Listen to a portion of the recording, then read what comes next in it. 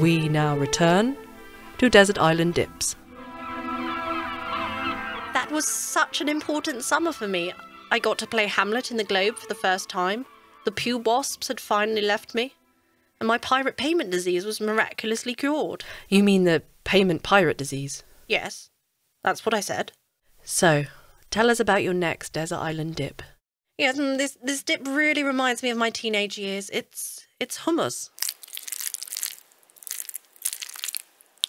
I remember the first time I had it. I was on the bus on my way to school, dipping some crackers in it and looking out of the window.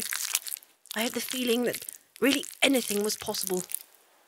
It wasn't long after that I discovered guacamole. But up to this day, hummus has a special place in my heart. It makes me almost cry every time I have it.